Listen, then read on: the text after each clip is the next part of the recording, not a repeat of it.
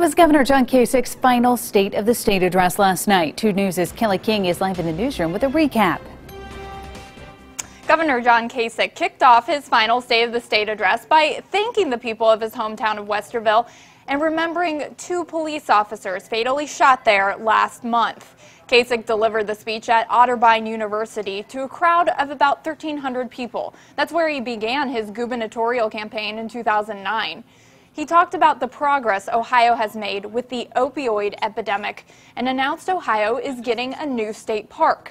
He only touched on his political record and policy initiatives, and instead, he called on people to tap into their own values, focusing on embracing personal responsibility, justice, compassion, and humility. In this job, I've just done everything that I can do.